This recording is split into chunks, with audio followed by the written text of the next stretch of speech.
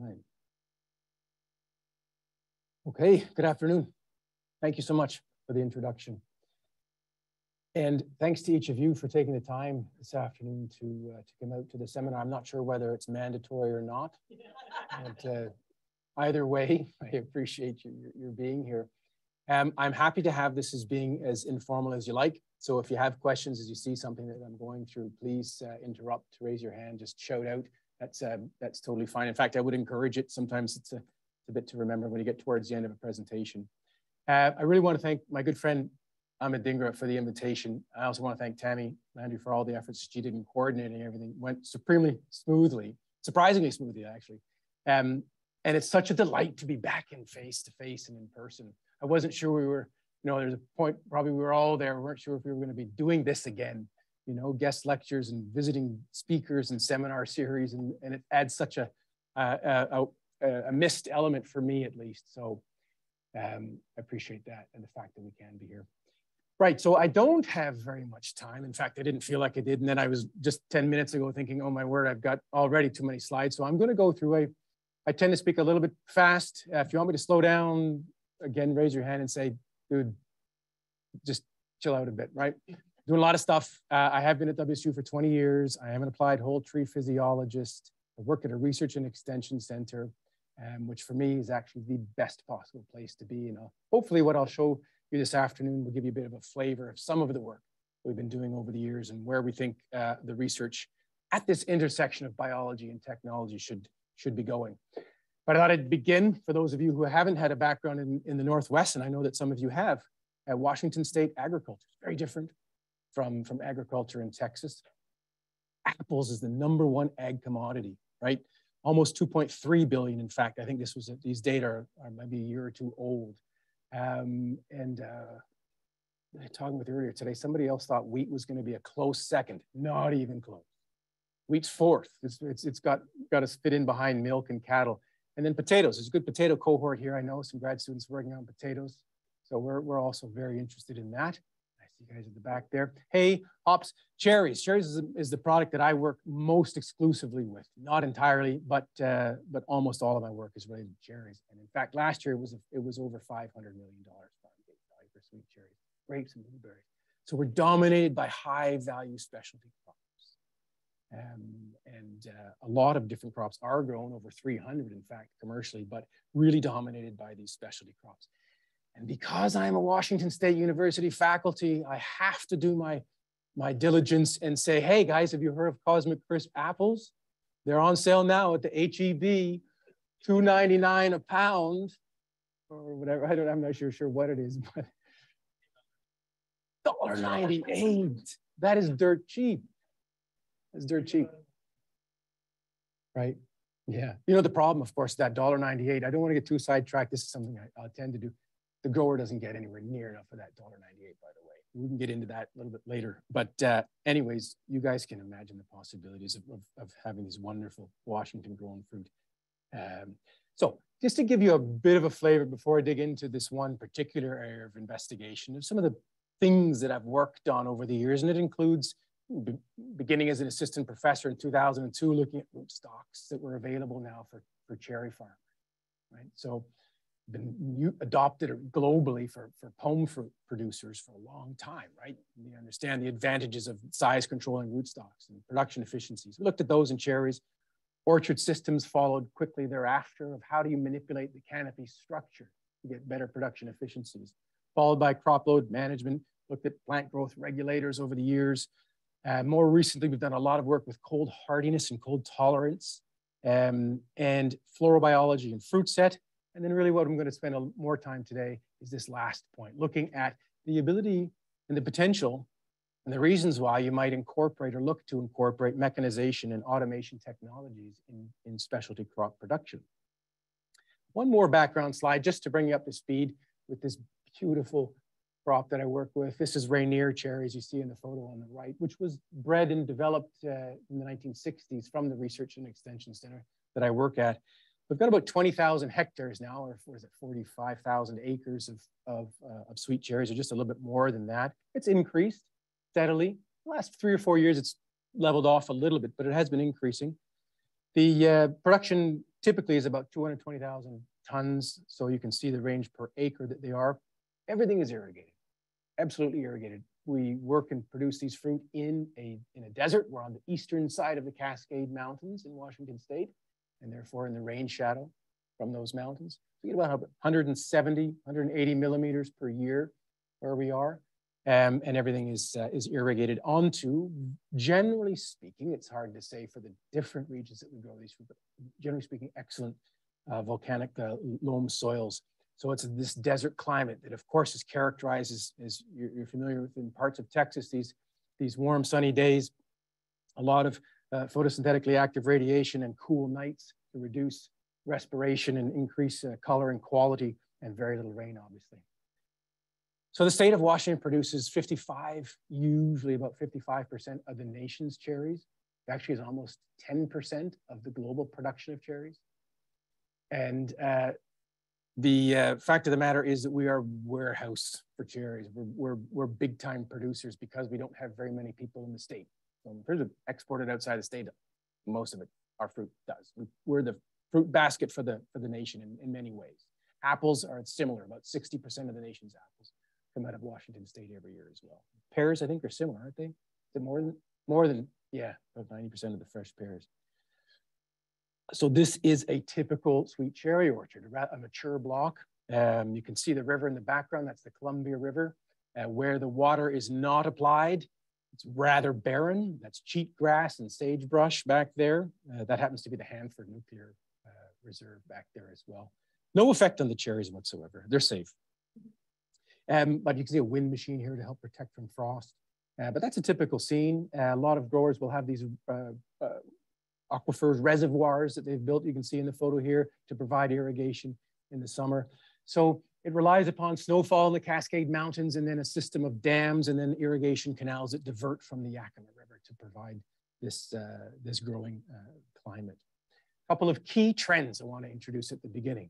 As you look at a scene at about 5 o'clock in the morning in the Yakima Valley, pickers ready to get out with the ladders and pick cherries. Acreage has been increasing, as I mentioned. An increasing burden and requirement for people. Labor availability to pick the fruit or to prune the trees is decreasing, and the cost of that labor are obviously therefore increasing, right? Picking crews have cell phones. So they're in demand. They know that they're holding the cards. It's been well documented that picking crews show up at an orchard at 4:30 in the morning, ask the manager, what are you guys paying? They'll actually walk into the orchard, have a look around and see, well, how much fruit is here? How much money, quick calculation, what can I make here? And they'll decide if they want to spend their time there or not. If they don't, they're going somewhere else to pick fruit.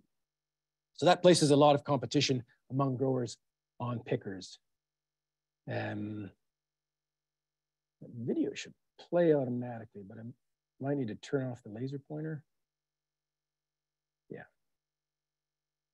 For me, this kind of sums up the challenge that I faced when I was hired. This is an actual video that I took about 5 years after I was hired. It's a bit old now. It gives you a really good impression, more than any bullet points could, of the challenges facing these farmers. This is a commercial picking crew. She's got a normal picking bucket. She's positioning a 12-foot aluminum ladder there. Somebody else comes into the foreground here. They've picked their bucket. They dump it in there. They slide the cherries over, picks out 2 or 3 particularly egregious leaves for some reason, leaves all the others. And now she's finally going up the ladder to pick. Now I stopped the video there because the ladder slips and she drops from about 10 feet and it's a gruesome sight. Actually, that doesn't happen, but it could have. It could have happened, right? And in fact, I have seen that happen. And so that summarizes a lot of the concerns. This is an inefficient process. And so one of the things that I set as a goal for my program from the beginning was very simply to improve production efficiency and try to renovate whole systems to get away from that situation, that heavy dependency on a dwindling and expensive labor supply. And our industry collaborators say repeatedly that the top issue for them is understanding how they can improve labor efficiencies. The reason that we focus on cherries for this is because they're, generally speaking, you saw that was a big tree and they're small fruit, right? Every time you reach out and you make a picking process, you're grabbing a cluster of cherries, right? 2 cherries, maybe 20 grams into a bucket. You grab an apple, you're grabbing 250, 300 grams in each process. So you're picking a lot more efficient. So cherries, for me, are sort of the ultimate specialty crop with this high value crop, but it takes a lot to get it harvested into the markets. So we've approached this from two different general ways. The first of which is orchard systems. And I don't have time to get into the work that we've done over the years just on renovating the tree structure and to improve efficiency, and in collaboration with engineers to look at opportunities for mechanization, which you would say it's a bit crazy perhaps, but hopefully you'll get a feel for our vision of fresh market, mechanically harvested sweet cherries towards the end. So if I think about this, going from left to right with these photos, I'm sort of documenting the process from the season, from dormant buds all the way to leaf fall at the end of the season. And I'm going to look at different opportunities for mechanization, and they include different times of mechanical pruning, including dormant. We look at pruning pre-harvest, and then we look at pruning here in the post-harvest phase. We looked at artificial pollination, and that's another one I don't have time to get into, but we're doing a lot of work on artificial pollination systems here, otherwise known as mechanical pollination, thinning of flowers, and ultimately, of course, we're interested in harvest. But I want to begin with pruning. This is a video of a field day from several years ago now, but in a commercial orchard. This is sort of what I do with extension work. We organize field days in commercial orchards. We talk to the farmers about what they're doing, what their struggles are. And this was the field man who said, hey, prune some of these trees for us, really, so we can see how you do it.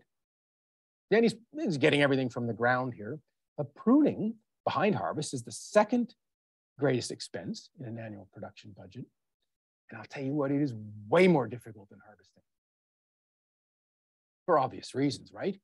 If we went out to that orchard in 3 months, once it needs to be harvested, I can give every one of you a picking bucket, and you can reach out and grab fruit, take them off the tree, put them in the bucket. We go out at this time of year, and I give everybody pruning shears and say, prune those trees. Right, we're doing things way different. You're all going to do something very, very different, and to varying degrees, you'll be clueless, as I was when I started working with cherries, which I had no previous experience with. So that's a 71-second video here. Steep leader architecture for cherries, and I counted this, 66 cuts in the time that video went through. That's about 1 cut per second. In other words, this guy really knows what he's doing, right? He didn't stop. He wasn't really thinking too much. He was just pruning the tree, and all from the ground. But the questions that I would ask as an extension educator, as a researcher, is what were the rules? How long would it take for you to learn this system and then tell somebody else how to do it? How long? I mean, really, it's difficult. There's so much interpretation in what you're doing. And by the way, inches matter when you're pruning perennial fruit crops, right? All the great people understand that quite clearly. Pruning back to how many buds dormant pruning provide. The same thing for tree fruit. How do you follow up also, right? How would a manager, if you're the manager, how would you follow up and say, that's a good job? You've done well. That's going to be a good yield of good quality fruit because of the way that you pruned the tree. These are difficult rhetorical questions, really, in essence, just to get you thinking about it. And the ability to mechanize that, I would say, is almost impossible. My engineering colleagues say never say it's impossible, because they can do it. It just depends on how expensive it's going to be and how long it'll take them to figure it out. But practically purposes, it's impossible. So one of the first things that I did, and this came from my inability, by the way, to do all those things as an extension specialist. I'm trying to explain these things. Let's redesign the trees to do a whole bunch of things that are going to be advantageous. But the main thing behind this architecture, which developed years ago, which we have called the UFO, is to create simplified pruning rules. And I've distilled it down. These are the two main ones here that we've come up with. Remove lateral wood with stub cuts, and you can see that illustrated with these side shoots being cut out. And then the second rule is remove the largest of these uprights with stub cuts. And you can see that way over here on the left where that basalmost limb has been removed and you've got regrowth there. Again, I mean, we could spend the time talking about this pruning system and how it's been adopted around the world in different crops. But the goal is to simplify it. Actually, I'll bet if we were in a UFO orchard and I gave you all loppers, you would be able to do it. Probably without much thinking, really. And in fact, just as a quick aside, I had a high school kid in Prosser who worked for me for 2 seasons and did all the pruning for me in my UFO test blocks. The only thing he knew about pruning was which end of the shears to grab onto. Really, that was it. And he went off to be a motorcycle mechanic, no interest in horticulture. But the point is, this was an individual who could prune these blocks effectively without any problems, because we've simplified the processes and the thinking in here. Okay, so the UFO. Anybody know what that stands for? Some of you have had a bit of time to think about it. It is.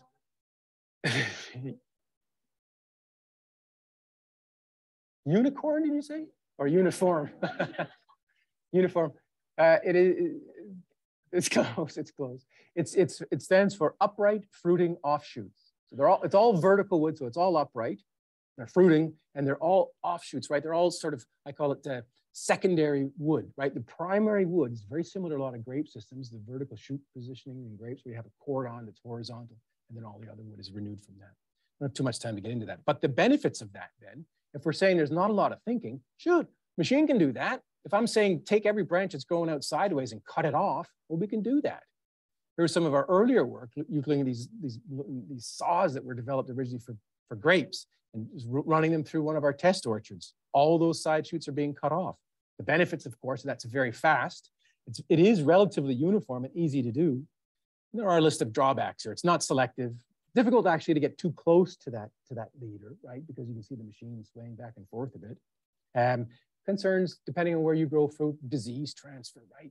And we get a lot of that from growers. Well, if I've got bacterial canker in that tree there and you just cut it with the blade, and haven't you just now spread it? And possibly, yeah, those are legitimate concerns. But our earliest work in this was showing that doing this process was 13 times faster than doing it by hand.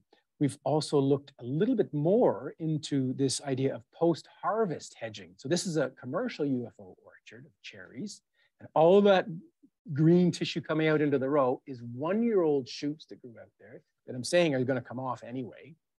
So we looked at the possibility of doing, after you've removed the fruit, let's just hedge these back. Now, this hedger is a different machine. It's actually a sickle bar cutting tool that in this case can actually be manipulated to any angle. So we did work where we worked with commercial growers, and we first would top the trees, and then we would come back and hedge the sides, right? So I think I only have 1 or 2 data slides, because I didn't want it to be really so much about data, but I'll show you some numbers that a master's student in her project generated years ago, comparing hand pruning and machine pruning. Now, the machine pruning treatment required 3 passes of every tree. First, we top it, then you got to go down the east side, and you come back up the west side. So that's 3 passes per tree. And here's how it worked out if you just timed it in terms of time per tree in minutes. So we've got a couple of different years here in the yellow and the blue, but the hand pruning is on the left. These are trained people who do pruning with ladders, pruning these trees. And then you got the machine pruning in the middle. And then in the second year, we did a machine pre-pruning and then followed up with hand. And you can see the results. It was 23, 29 times faster than hand, even though, again, we passed each tree 3 times. And we found that it is clearly related to the speed that you're driving the tractor. The faster you could even make it a bit better, but our optimum is somewhere around 2 kilometers per hour. And so pretty radical improvements here in pruning efficiency. And so now what we're thinking about is, I'm not going to show you the data on obvious questions on yield and fruit quality in the next year. No negative effects on yield nor fruit quality in the year after doing this treatment. So what we're thinking about now, we haven't done this yet, but I'd love to set up a longer term study where the first year, doesn't matter, you do it all by machine and walk away. Next year you harvest the fruit. After harvest, you do a mechanical pre-pruning and then do it by hand. I think the 2 consecutive years of machine pruning would create a bit of a rat's nest of lateral wood that go down the row, because you're not touching anything that's down the row, right? We haven't proven nor disproven that concept. And then you could get into that cycle. Fully machine pruning with machine followed by hand. Okay, and that's non-selective, right? What I just talked about was hedging. Now we're moving into this concept of robotic pruning, and you're seeing a short video here of some students in our lab demonstrating the 6 degrees of freedom robotic arm. It's a pneumatic pruning head on the end of that. This is an apple. We do this, we dug up trees from commercial orchards, brought them into the lab and supported them so we'd have real apple trees to work with. This is the idea. It's slow, it's finding a place, but it's actually making a cut. And the success, right, of any system like that is down to the components of vision. You got to see your target. Then you have to use AI and plan the path to get there, which can be complicated, and then actually make a cut. So subsequent students, this is an example where they've been working in the UFO architecture. These are photos from a commercial UFO orchard where you got that permanent cordon across the base, and you can see the vertical upright offshoots here. The vision part is looking at now segmenting the tree from the background, right? If you've got cameras looking at a tree, they simply struggle with depth like we don't so much. So we're using stereo images here and trying to identify and looking at different lighting of trying to identify those uprights so that you can define the targets then subsequently, right? So his work was looking at active lighting or passive lighting. And this very simple example shows that with active lighting on the left in the daytime, they identified successfully the uprights in the foreground. And they used the passive lighting, or natural, you could say, lighting. The green ones were the ones that are successfully identified by the AI. But the red ones, you can see what those are, right? Those are metal trellis poles. So that's a fail. That's going to damage the system. So that was a incorrectly identified upright. And then the purple one was an upright on the far side that couldn't have been accessed in the image as well. So that's just an example of some of the work that's being done to work towards identifying these targets with AI. And now I'll show you where we've advanced it a little bit from the first video. This is a battery-powered lopper that's attached to that same robotic arm in the field now. And so here's your vision system with this set of cameras you can see just below there. Very similar to the game station cameras, stereo images. So these are RGBD. So the colors plus depth and stereo images. And this can be found on YouTube, as you can see, but this is an example of this past spring, a successful pruning cut. And the first, so far as I know, successful robotic pruning in a UFO architecture. So the point being, I'm always interested to see what comes up afterwards, by the way, on this. I have no control of that, I don't think. And I'm hoping it's nothing. That's a flaw in the YouTube thing. But the point here, right, simplified pruning and training systems enable mechanization. When we make it so it's easy to do, then robots can get in there and do that. And so we were very excited to demonstrate that for the first time here on that video. We're also looking at reducing the complexity of the decision-making that the camera and AI has to go through. And that's being led also by my colleague, Dr. Manos Karki, of, hey, could you just have touch screens and just have, how hard is it for an operator to sit in an office and just tap it and say, yeah, prune there, and then have the arms actually do that. So this remote control concept is another one that we're pursuing as well in theory. So that's the pruning piece. I want to just touch very, very briefly on the thinning work, right? So in tree fruit, they flower a lot more than necessary. This is the way to put it, right? So crop load management, in other words, thinning and getting a balance of quantity and quality of fruit is critical for apples. And so this work is looking at, it's the same robotic arm, different end effector. Can we physically remove a percentage of the flowers and just leave the flowers that we want, the numbers of flowers that we want to have fertilized, right? So that sounds pretty straightforward. Right now, that's being accomplished manually. Growers have gone through decades of looking at chemical sprays to put on flowers to kill a portion of the flowers and leave just the ones that they want. But that is almost random in its efficacy. So to avoid that, growers are now spending $1,800, I've heard up to $3,000 an acre to send people through to pluck flowers off at the flowering stage. So it's a big deal. And so we're looking at can we use the same idea, right? A vision system to find the target.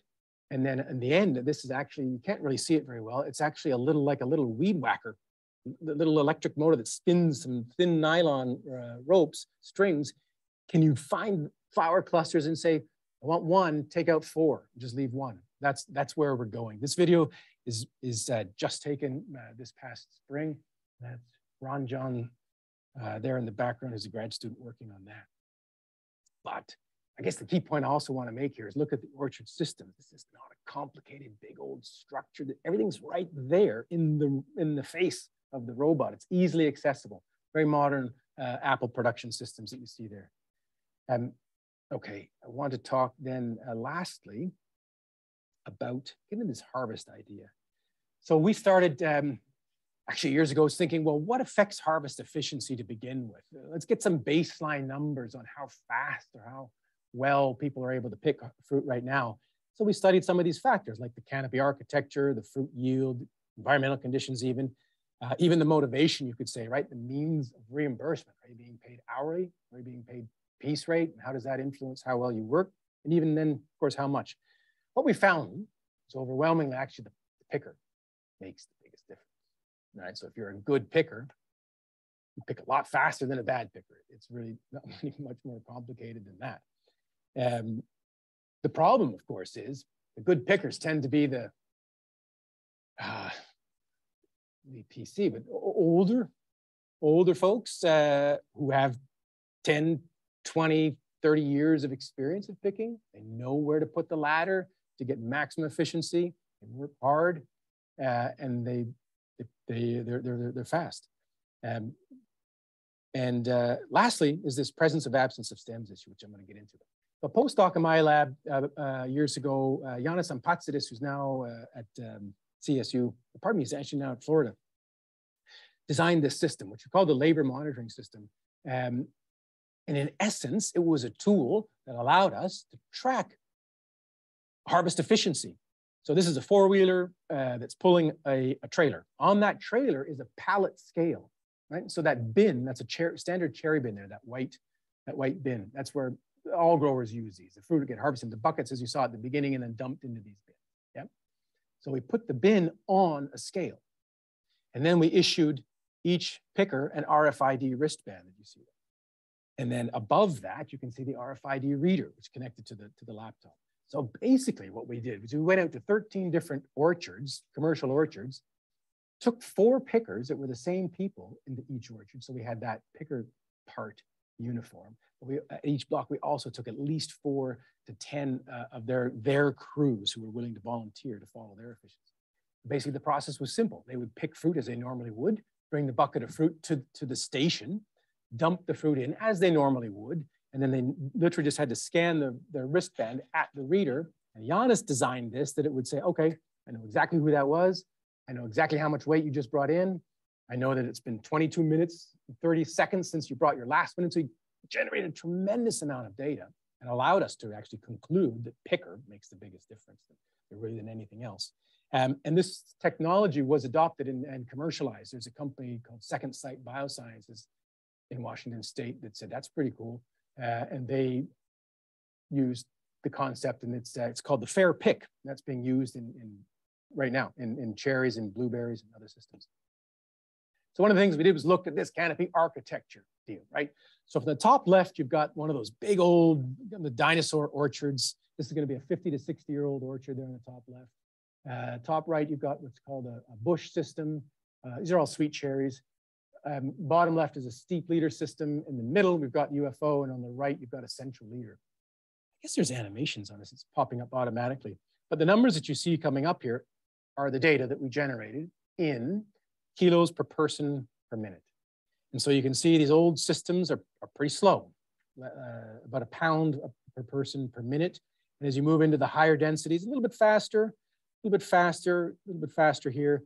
But this one in the bottom center, the star of the trial was the UFO in a V trellis configuration.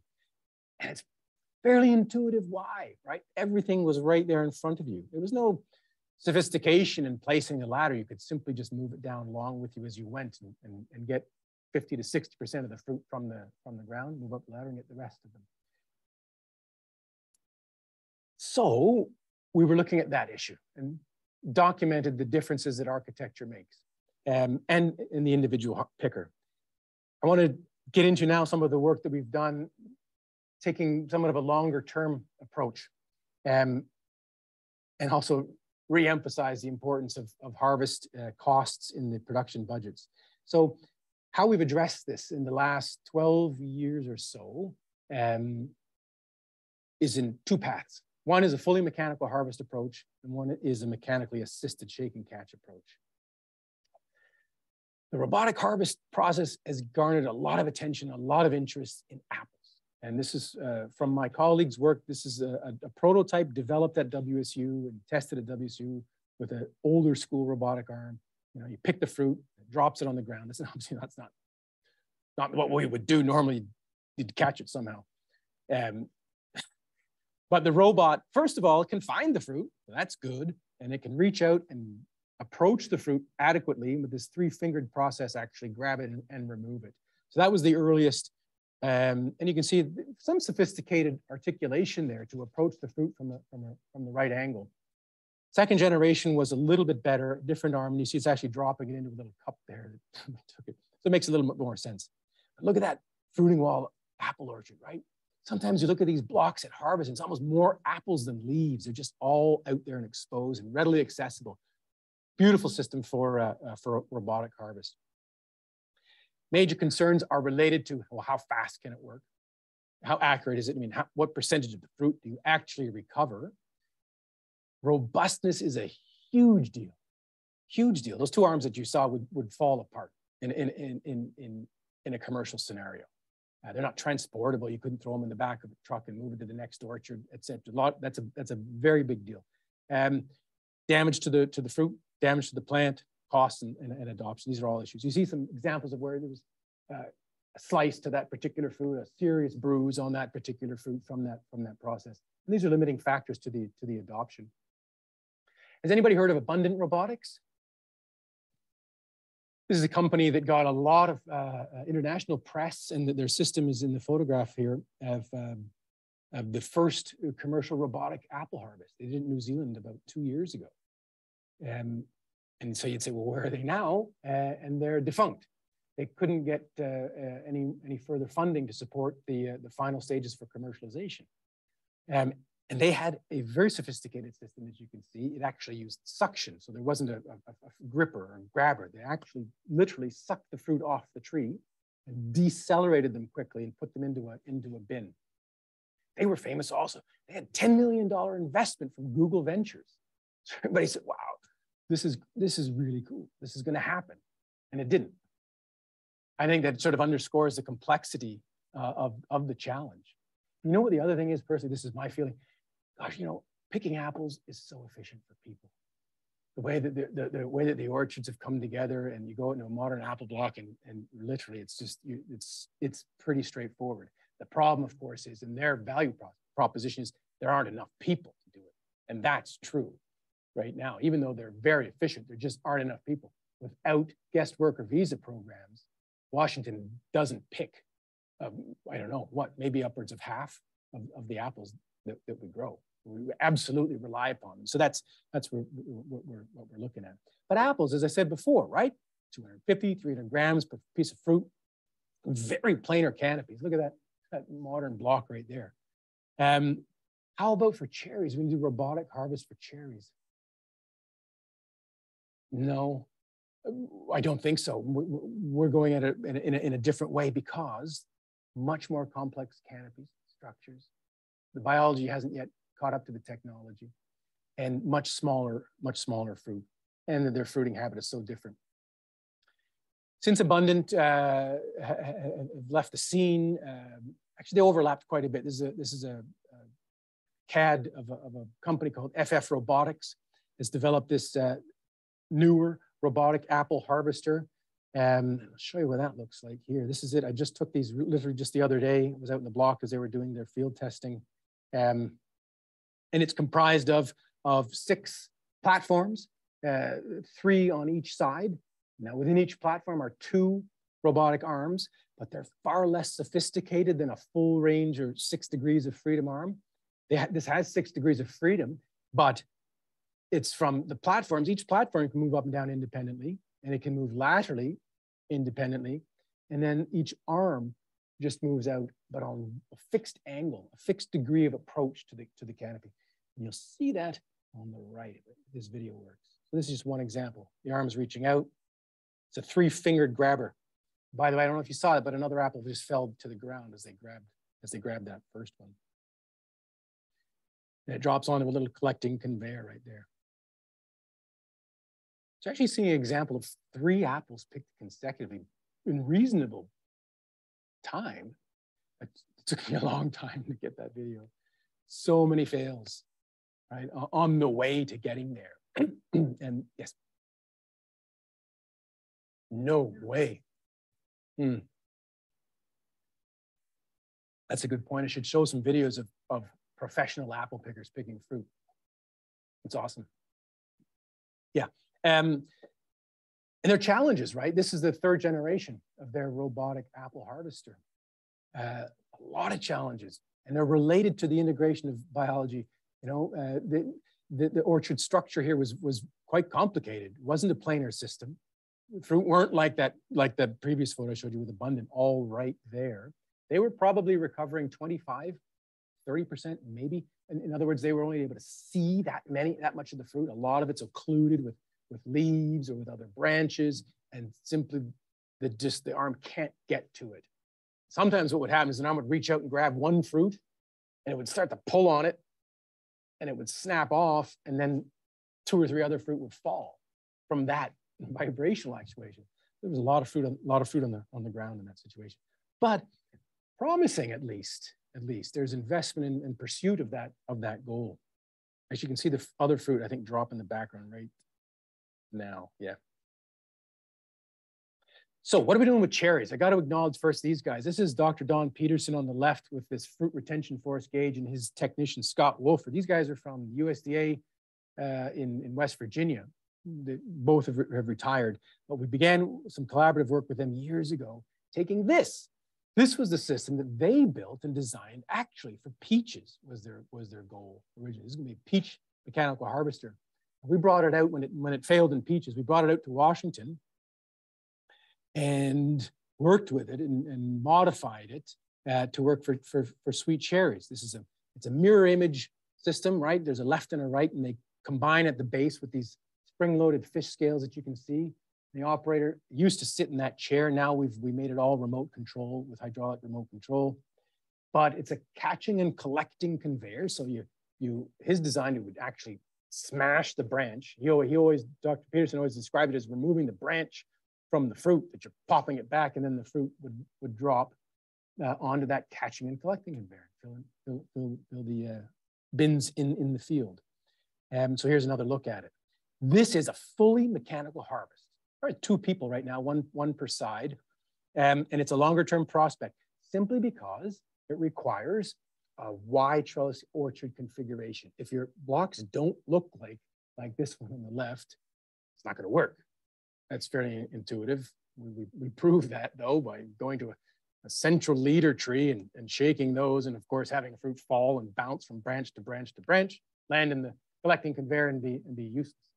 Because the vision here is for fresh market quality fruit.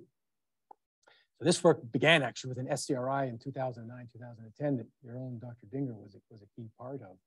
And it has not been adopted today because of that reason. For cherries, there's very few orchards that are configured to this Y architecture. We're moving towards that. In fact, that's the motivation a lot behind the UFO. These are not coincidences, right? The whole process coming together is the key. However, the one data point, when we did larger scale field testings, there was a 50-fold improvement. So if you were driving this machine and shaking branches, putting them into the bin, versus you with a picking bucket and a ladder, you're gonna pick 50 times more fruit with this system. And it yields stem-free cherries, as you can see in this photo. Does anybody have a problem with that? All right, I like the stems. All right, that's good. No, well, I'll get into this a little bit. So here's this. This is a UFO orchard that we had, one of my research blocks years ago, established for mechanical harvest. It's a very flat Y, and it worked very, very well with this machine. machine, we were getting 95% fruit recovery. A few instances of where fruit were left on the tree, but not very much. And we were sending out for independent analyses of bruising and damage, and we had less bruising and damage than hand-picked fruit. So when everything comes together, let's say just right, it's particularly compelling, yet it's not been adopted commercially yet.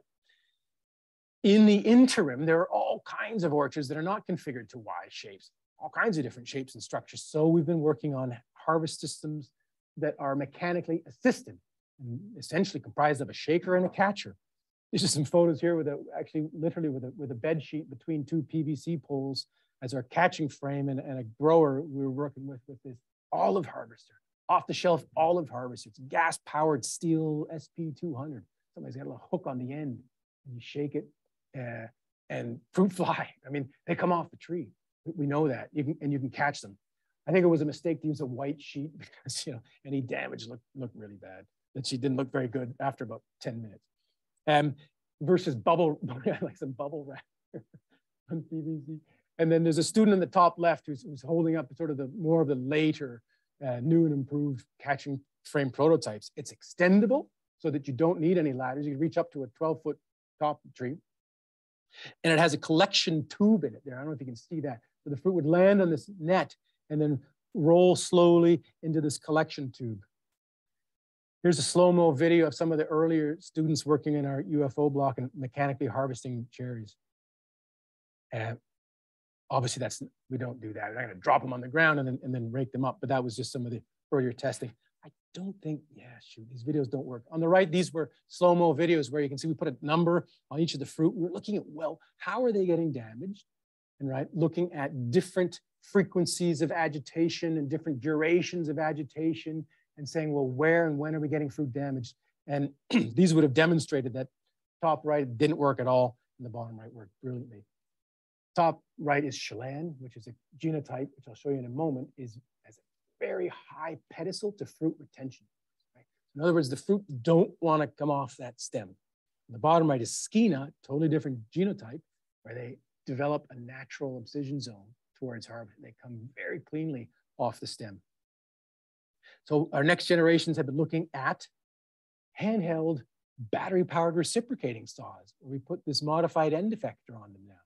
These are cheap, essentially off the shelf, and combining that with these fruit catching systems. And when we've gone out, this is Siraj, another graduate student, we have, in larger scale studies, we've found 3 to 4 times faster. That's counting for picking crews, like there's gonna be 2 of you at least.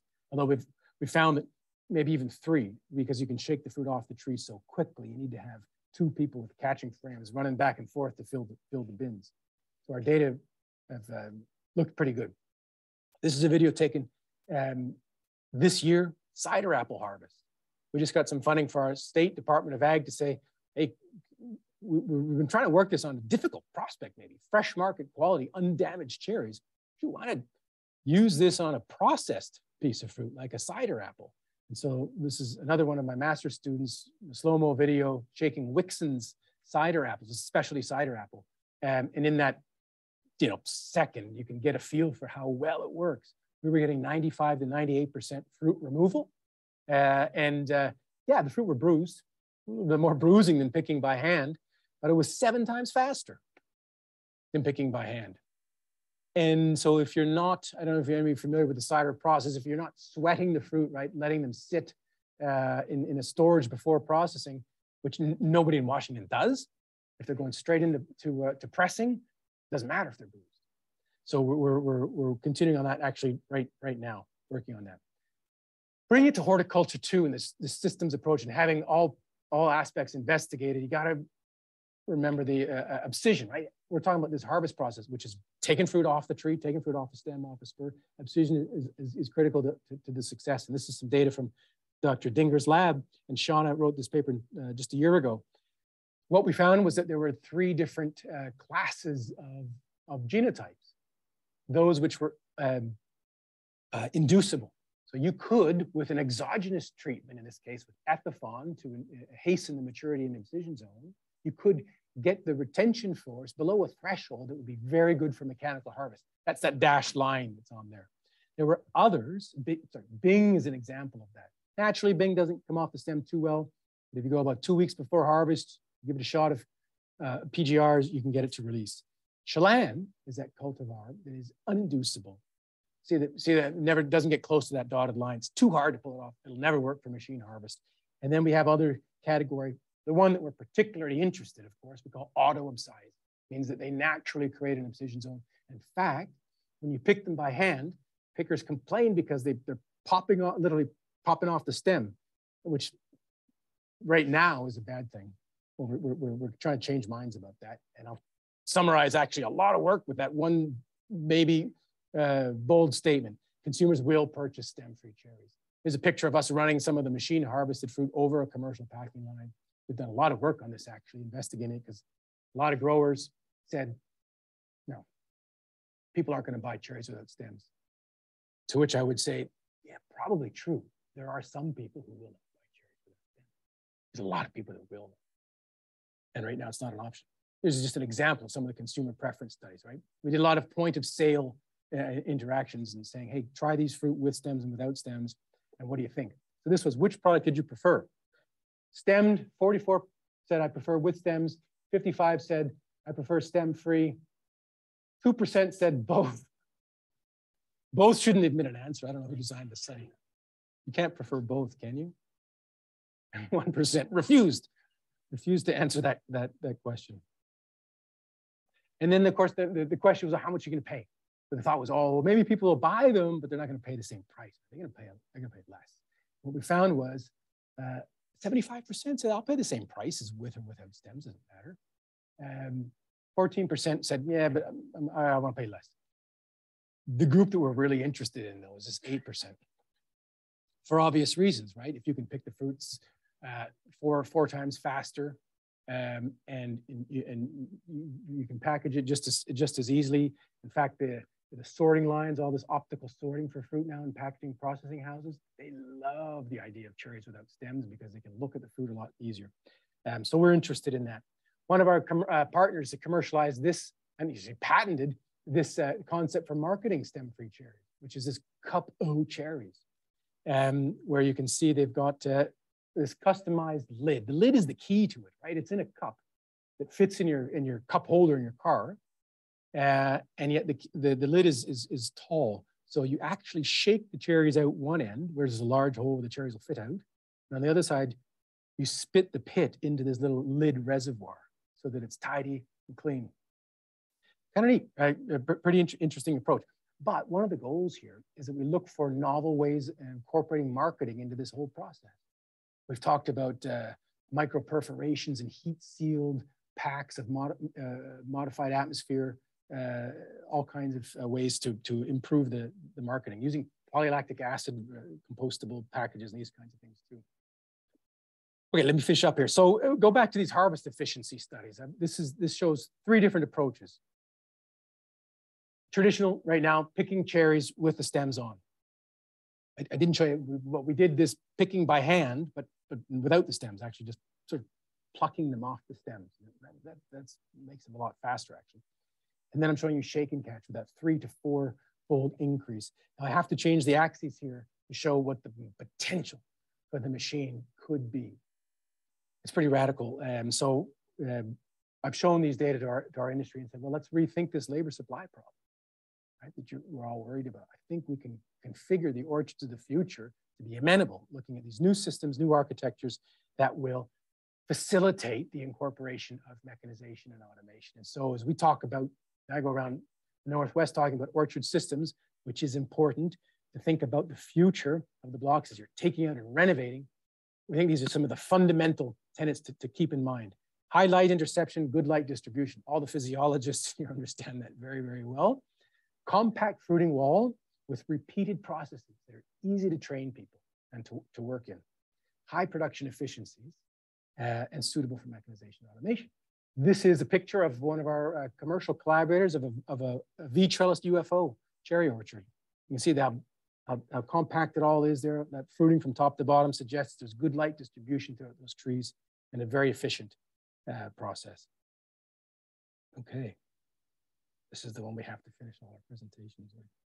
You know,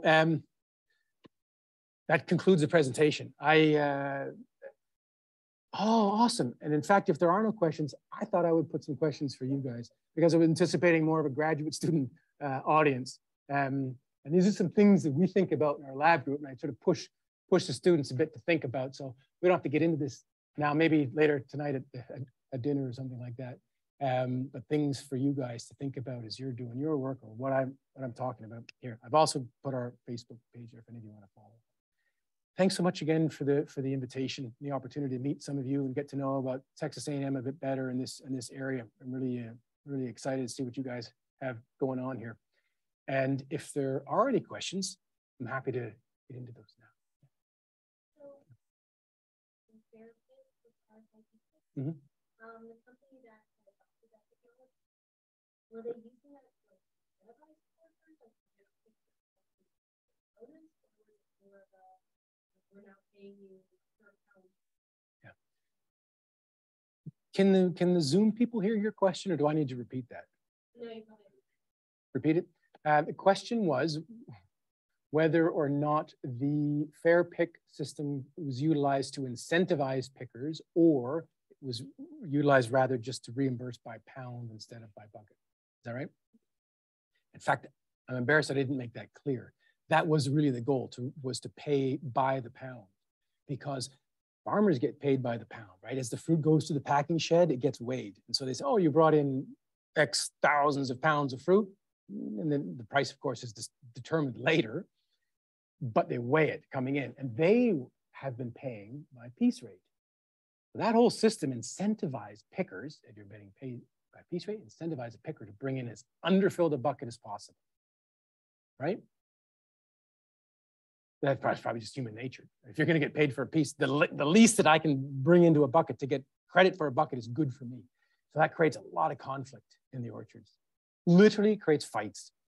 I've seen it, and people complaining about, oh, over there, they're letting them bring in underfilled buckets and we can't here, we have to fill it. It created a lot of problems. So the main goal was to reimburse by the pound. So if you bring in half a bucket, no problem. You get credit for half a bucket. You get credit for exactly how many pounds you bring in. Your question about incentives is a really good one. I think it could go there. The systems that we were working on would have provided those data in real time to the cloud. So if you're the manager, you could be sitting at your desk and you could literally be tracking every picker in your block, how fast they're doing and how well they're doing. Logistics of just handling of fruit. Also, the packing shed could know, oh, there's so many tons coming in. We need to anticipate that and plan for that. Right now, they don't really. So there's a lot of ways that you could use those data that are not right now. It's really just to pay by pound. Yeah, definitely. Yep.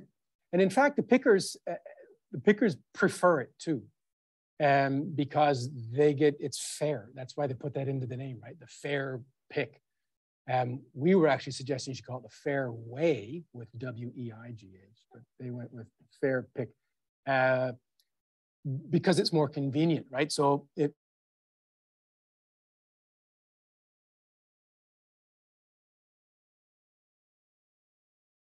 next available tree to place and then pick. But if you walked right past the bin, you could take the 10, 12 pounds or whatever it is, quickly get reimbursed for that and empty the bucket and go. Maybe you don't have to carry 20 pounds. Sorry, I'm going off a bit on this, but we've seen accidents where you got 20 pounds and you're 10 feet in the air. Think about just the physics of that. As you're leaning over to grab those fruit now, that's when the accidents happen. Maybe even people who can't or don't want to pick 20 pounds all the time, now you extend your workforce through that avenue. There's a lot of opportunities there. Yes. Yeah.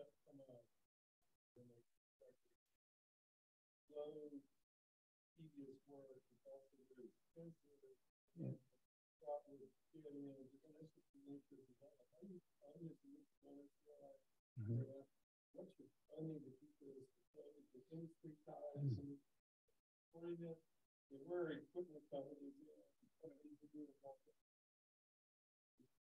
So the question was about how to secure sustained funding to pursue this kind of research. I guess, yeah, I kind of put one of the questions up here, something related to number 3 about, yeah, you asked also about the role of private companies. Yes,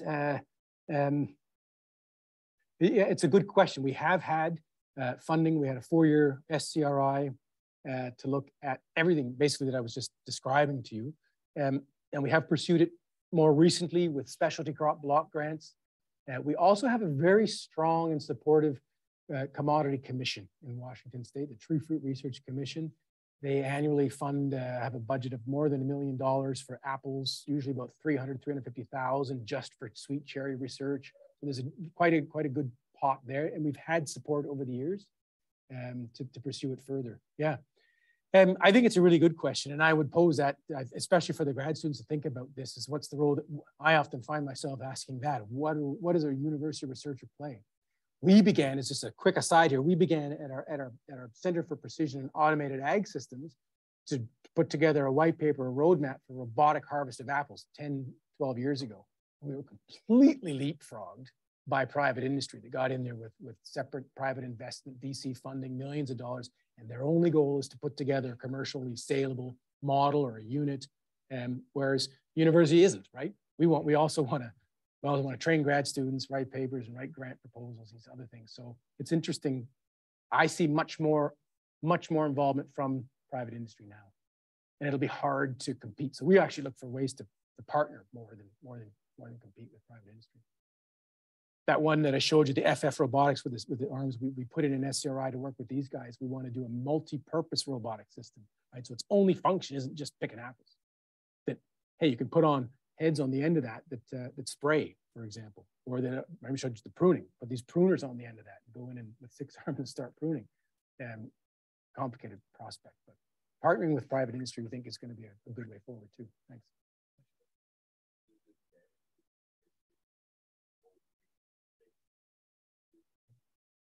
So the question was whether or not the whole tree shaking would damage a cherry tree. And I didn't have time to start to show you the videos of how that one works. It isn't a whole tree shaker.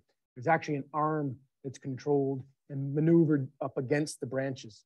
And then we changed it from a rapid displacement actuator, which was really a punch to the limb, to a vibrational actuation. And that doesn't induce damage. Also, one of the reasons behind the UFO, right? You've got these unbranched fruiting wood, right? So you can shake this branch and the vibration is generally isolated to that branch, and you're not dropping fruit where you don't want to and missing the catching frame. But we haven't seen, with the vibrational actuation, we see no long-term damage to the trees. But we haven't done a long-term study, right, of years over years after years with it.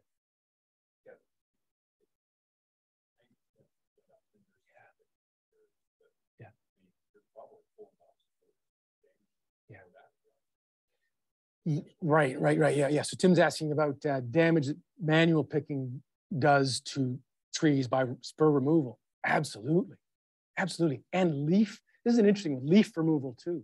So you look at some of these cherry orchards after a crew has gone through, and the floor is littered with leaves, covered with them, because typically, right, what'll happen is they'll pluck off a spur. And for those of you who are unfamiliar with the cherry fruiting habit, your flower buds for next year are right there. They're on that spur. So if you pluck that off, you're taking away next year's crop, and it's very much frowned upon. So yeah, manual operations, they do that. We evaluated that with a shake and catch. We've never removed a single spur with shake and catch. Sorry, the back, you've been waiting. So you showed all the different production.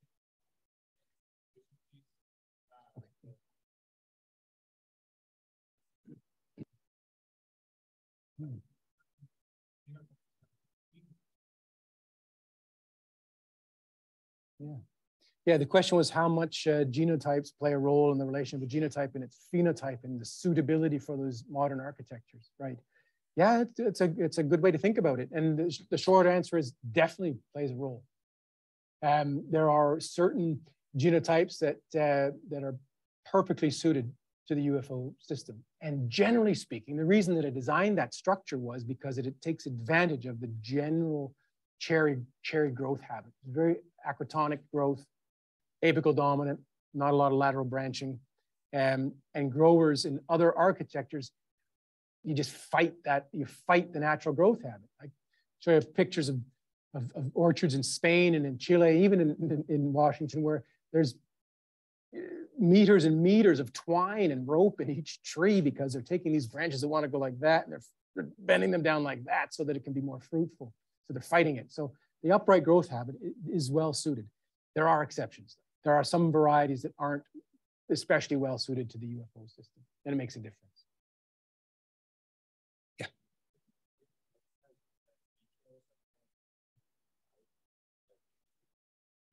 So the question was whether or not you could mechanize the pruning on the inside of a V trellised canopy, and the answer is no. No, you cannot. No. That's now we looked. For me, the thought process or the idea of we need to move towards these fruiting wall systems came a long time ago. We're trying to get there. And then the question was, well, should they be vertical or should they be V? That for me, that was the training systems question. And we studied that. We had a really cool PhD project looking at light interception and productivity of vertical versus V. V have higher yield potential. And that largely comes down to light interception, right? I tell the farmers this all the time. Light's the most important input into your orchard, and it's free. Capture it, right? Turn that into chemical energy, get into the fruit. And V trellises is very intuitive. They just capture more light than vertical walls. You know, at solar new in a vertical system, it actually captures very little light. But growers are still planting vertical walls because they can't mechanically shear the V's. So they're saying, well, we're gonna have maybe a little bit less potential, but we can use machine pruning in our vertical.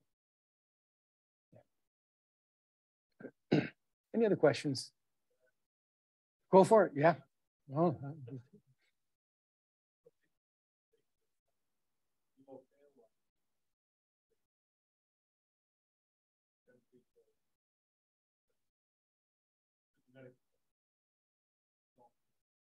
we know that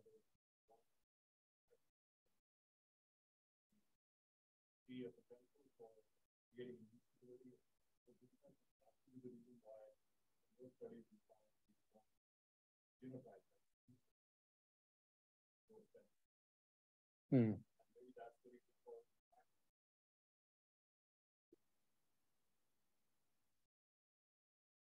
right. So the question was whether or not the inducible trait is or whether it is something that you could select for, or gene. Okay, right.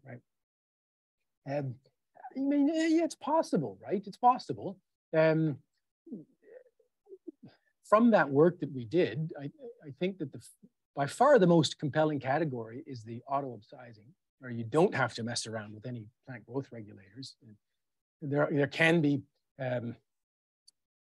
collateral effects of ethifon, for example, and a lot of growers are worried about that because it's a ripening, releases ethylene as a ripening hormone that gets softening the fruit and other things that they're concerned about.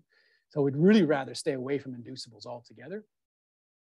In our cherry breeding program, as you're well aware, we have a well-defined 10% effort is put into selecting for that trait of low pedicel fruit retention or the auto-upsizing. So we're trying to develop a future line of cherries that would be auto-upsizing. That's kind of where we're investing the energy.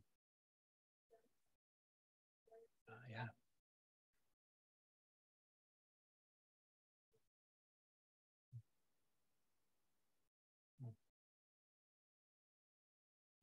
So the question is about potential downsides to this auto-upsizing trait.